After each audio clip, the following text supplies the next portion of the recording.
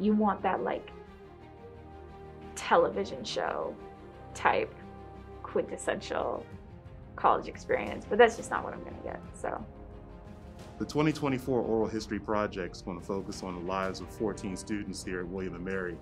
These 14 students came in under a pandemic and will have to overcome some adversity throughout their time here.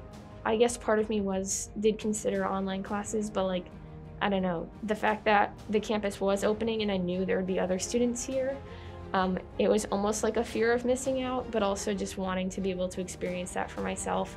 And like, I'm very glad I did. The project is going to focus on their lives socially, academically, and anything else that they'll encounter here at William & Mary over their 4-year stint.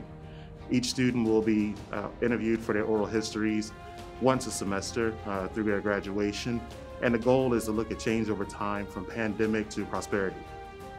What I would like to happen is when this is over, I get to go back to being as affectionate as I was. I get to go out with my friends Friday, Saturday night, you know,